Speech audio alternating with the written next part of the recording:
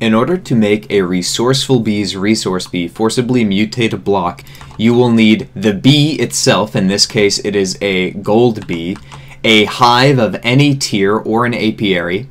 You will need its pollination block, in this case for a gold bee, its flower block is a block of gold, and the block that you're trying to mutate, which in this case is a block of netherite. The bee is currently inside of the hive doing its thing, and what most people have trouble with is that the bee will leave the hive, will grab pollen from the gold, and then immediately return back to the hive without transforming the block of netherite. And so as soon as the bee leaves, you just place a transparent block like glass over it. It has to be transparent. This will make the bee unable to go back in, but it will still see through the glass that its hive is there.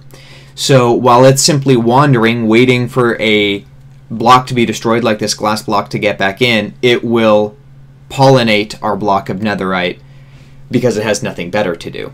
And so if we just sit here, we can see that instead of going back into the hive, over time this guy will turn this block of netherite either into cobblestone or the egg, just like that. And the reason why he did this in one go is, well, for one, because we're lucky and we got the 20% drop on the netherite bee, but the other reason is because we put this block of glass here, which made it unable to go back in. We can then break this glass and he'll just fly back in and keep pollinating and creating more gold drops for you. But that is how you forcibly make a bee do a block mutation if it just does not want to.